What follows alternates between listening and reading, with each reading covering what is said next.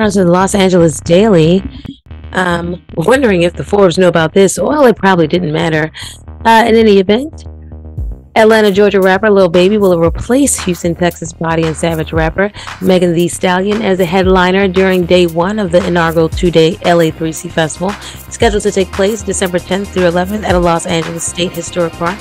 Megan Thee Stallion can no longer perform due to unforeseen circumstances that have not been disclosed, according to festival producers who announced the switch on its LA3C official Instagram page on November 30th. They are excited that Lil Baby was able to step in, and also stated that Megan Thee Stallion sends her sincerest apologies to all her fans. And I want to give us sincere apologies to Meg if there was any offense taken to the I guess the rerun of the relationships that we saw play out. Moving forward, in other Lil Baby news, while I was online looking to see if I could find just that, I did see some sketchy abysmo possible over there up the alley. I'm not sure if Jada Waiter and Lil Baby are back into a relationship. Sounds like they're in and out again.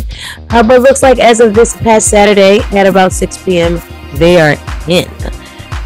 Says onlooker. This Jada Waiter, who very recently went through a public breakup with baby daddy Lil Baby, was seen at Nobu with said man. Some fans speculate that they're just friends and co-parenting, and others think that they're dating again. It's safe to say the slow duo is back.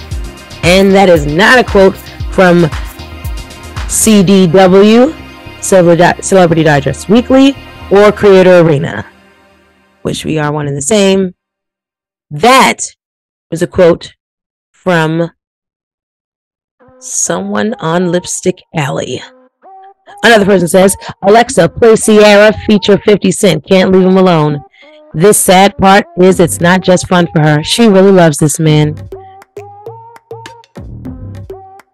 The Standard says, he really do look slow though. Vidal 6 says, didn't her rep take a hit after being on a reality show? I think being with Lil Baby is the only thing that redeems her image because all the birds live for him. And I want to thank you for allowing me to be a little birdie in your ear.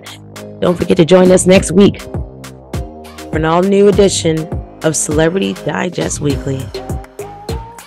Bye-bye.